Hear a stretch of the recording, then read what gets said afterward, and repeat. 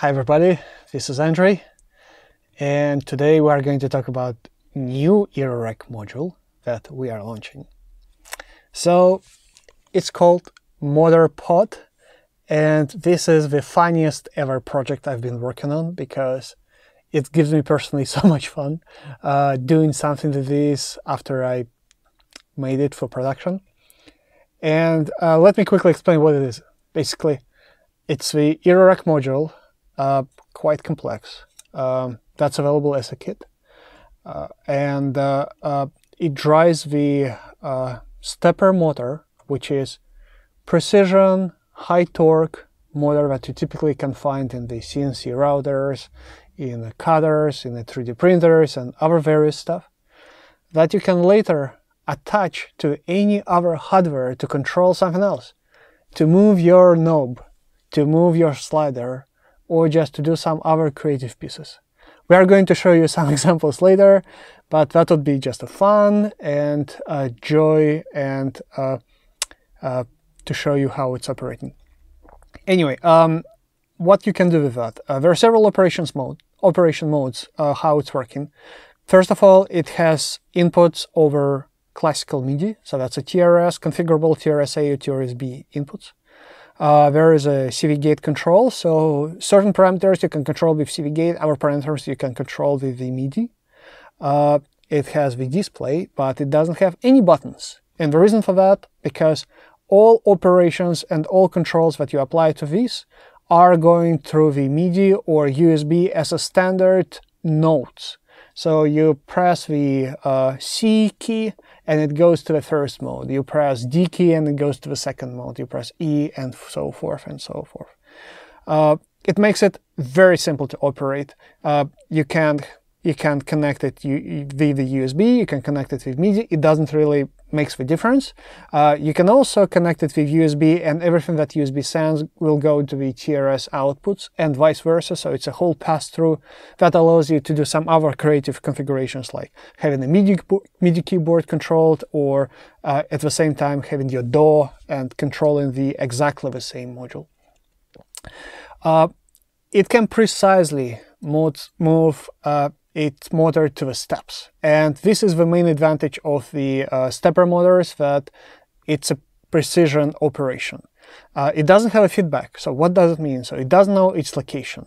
It's counting the location by counting the steps to move to that particular location, and that is probably the first that you need to remember when you set up. As soon as you turn it off, it doesn't know your start position. So at the start, you need to move it to the start, or you just before powering it off, you move it to the 0 position, and then everything will be great. So you can power it from the Eurorack power for the main circuit. That is basically, this is TNZ operated controller, so you have a TNZ board here.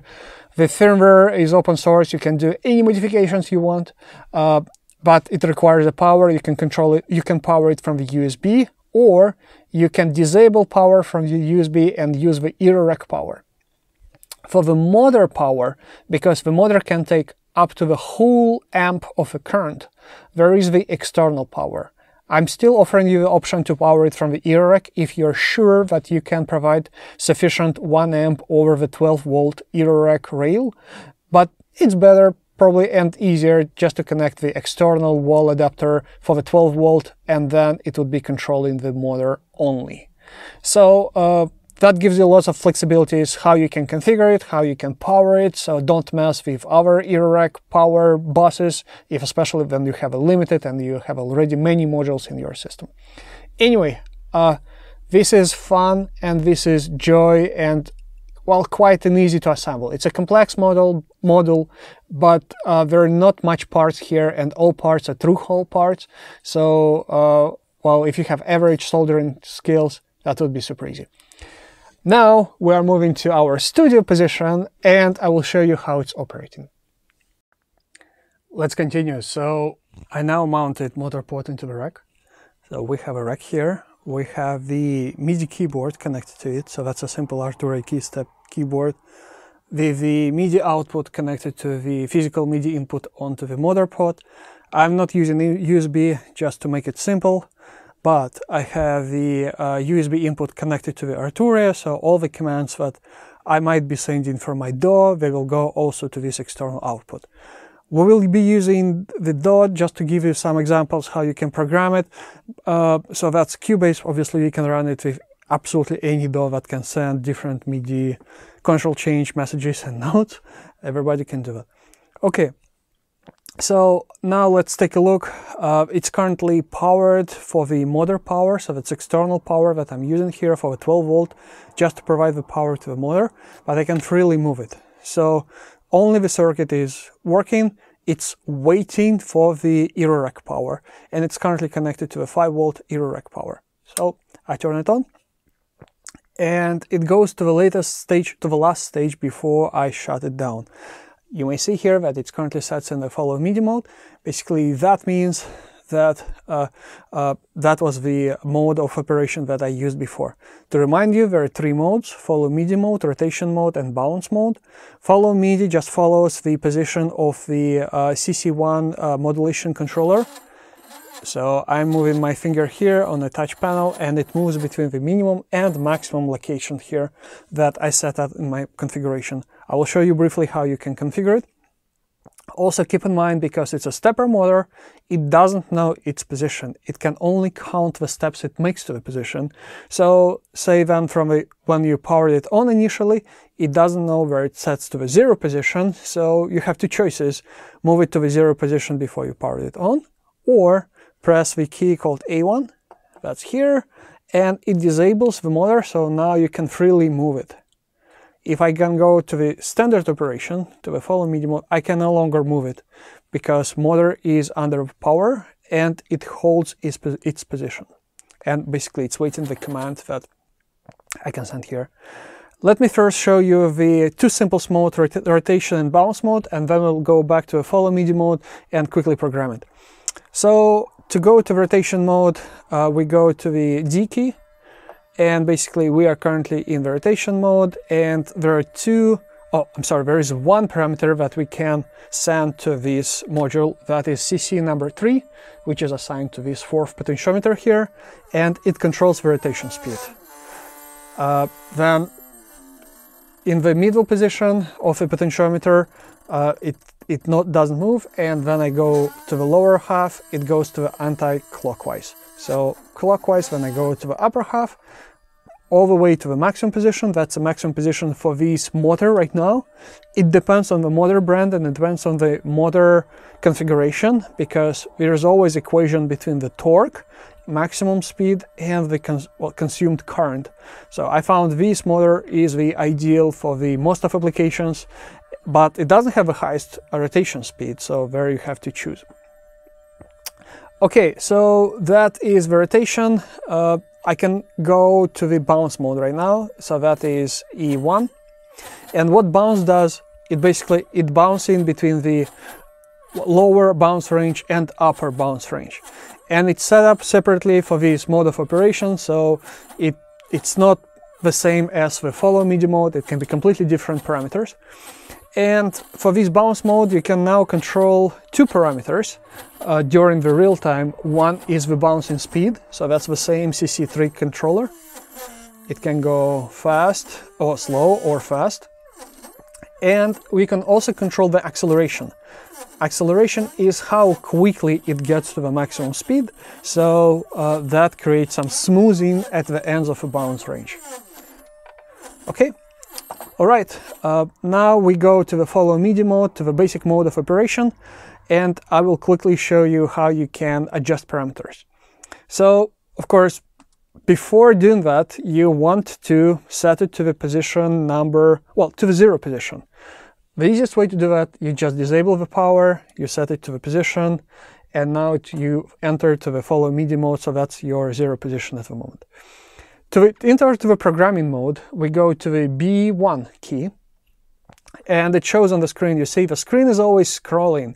All your operations, they keep adding, and so you can see the history of all your operations, what has been changed in what sequence. So we are currently in the programming mode, and programming mode is super simple.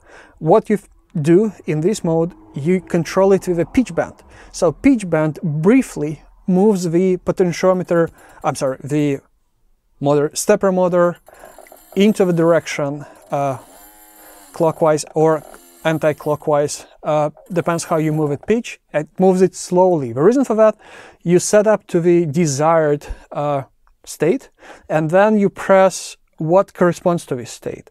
The basic one, we press the C2, and it sets our 0 position. So this is our 0 position. Now we move it to our maximum position. Let's say our maximum position will be in 2 turns from the 0 position. You see, I did that purposely because you can have multiple turns. And we press the C3 key, and now it sets to the maximum range. So we set the 2 most common configurations. We set 0 and we set max.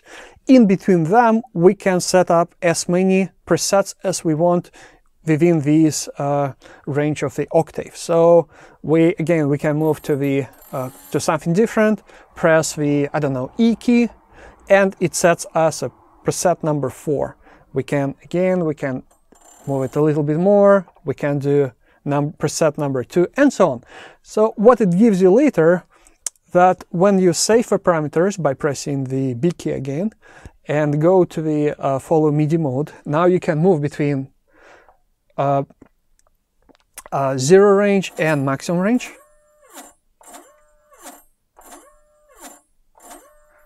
You see, it's 2 turns as we programmed exactly that it's making, but it also can go to the presets that we assign to this part of the keyboard. So that would be one position that we did for the 4th, and for the 2nd that was somewhere. It's helpful when you have, for instance, when you attach it to the control some rotary switch, for instance, and you want it go to the precise positions, or you want to attach it to some potentiometer. For the same reason, you want to set it precisely for some, well, I don't know, for some switch position, for instance. So that is that part. Exactly the same way you set up the bouncing range, where you do this. Again, refer to the manual. I'm not spending time here. I'm doing this really quickly to get you to the idea what you can do with that.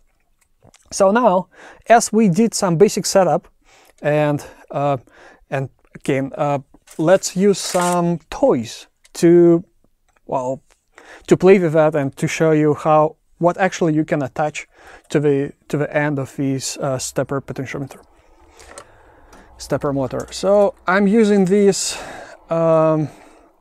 flex cable.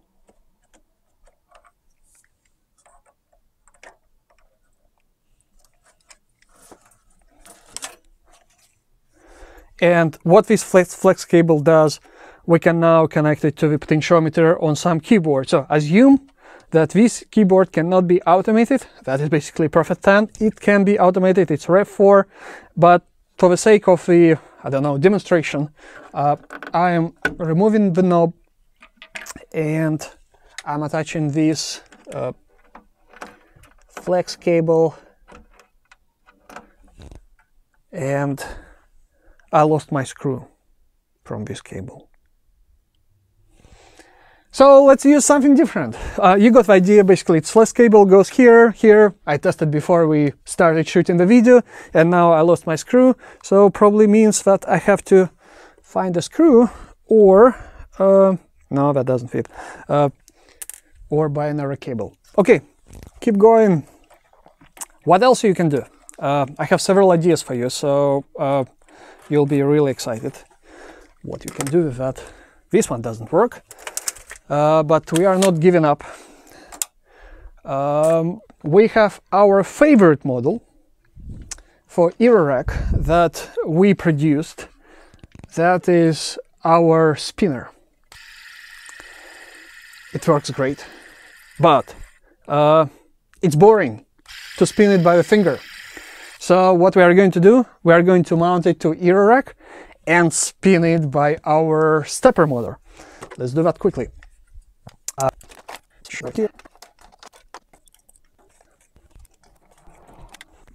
How we can connect this spinner to this motor? Easy.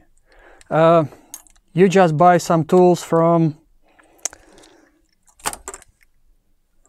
Doesn't work again. From AliExpress.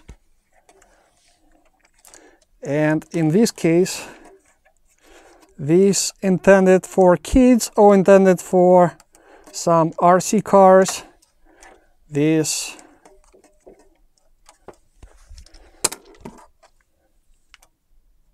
is the belt. I think you know what's going on, right? So now we set it.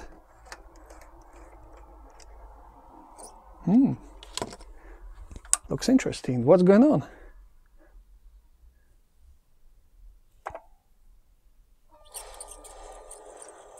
Our spinner is spinning, so we are in the constant rotation mode. We can go to the bounce mode, and now our spinner is converted to the LFO that we can take and patch it to our modular synthesizer. So to protect your ears from the ugly sounds and non-creative performance, I'm not going to do that, but you got the idea. You got the idea what can we do and how we can connect. So let's keep going, and I have another idea for you. Now we remove our spinner and we will put something else. So you can control a spinner, good. Please check spinners in our Tindy stores. That's the best spinner you can buy for sure. You know how you can control from this now to the potentiometer, so we are not going to talk. I lost my screw. I will spend days now to find my screws. Let's connect something else. I spent 20 minutes on my laser cutter and made this acrylic disc and made this just a piece of the acrylic. And what we are going to do with that, we are attaching it to our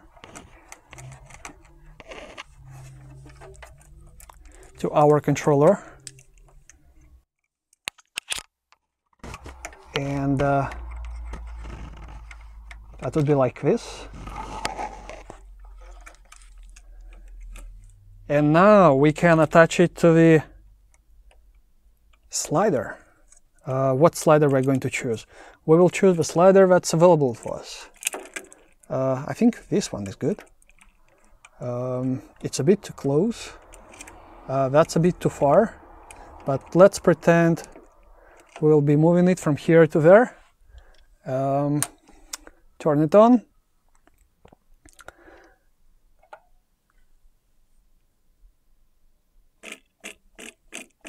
And we can move it.